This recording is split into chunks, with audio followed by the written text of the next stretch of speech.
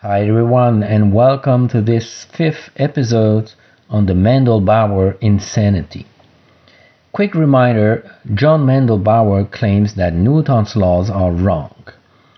In the past episodes, we showed that Newton's first and second laws successfully passed our experimental test. So today we are going to test the third law. The third law says that if a body exerts a force on another one, then the first experiences a force from the second one that is equal in magnitude and opposite in direction to the force that it exerts on the second one.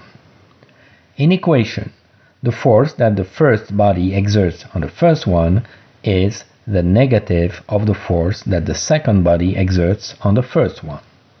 In common language, we say that action equals the reaction. We can easily test this law by using two force sensors that are hooked together. When we use the left sensor to pull on the right one will measure a force.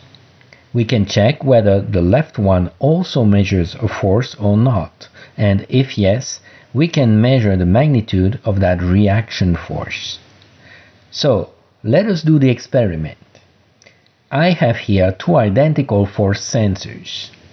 Let me collect some data, while I'll pull and push on the right sensor's hook. You see that it records in the top graph a positive value when I pull and a negative value when I push. Now, let me collect data again and do the same thing with the left sensor.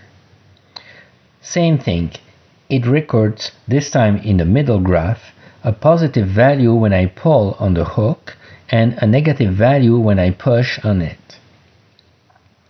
Now let me hook the two sensors together and collect data again.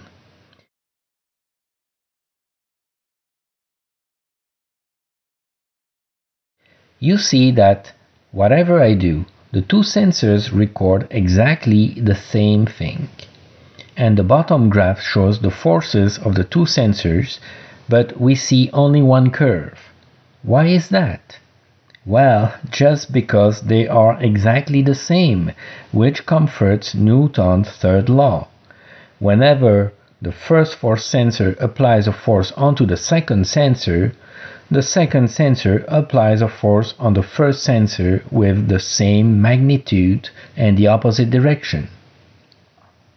To conclude, Newton's three laws successfully passed our test. You're wrong, Mr. John Mandlbaur. Newton's laws are perfectly well supported by experiment. Stay tuned and don't miss our next episode on the Mandlbaur insanity.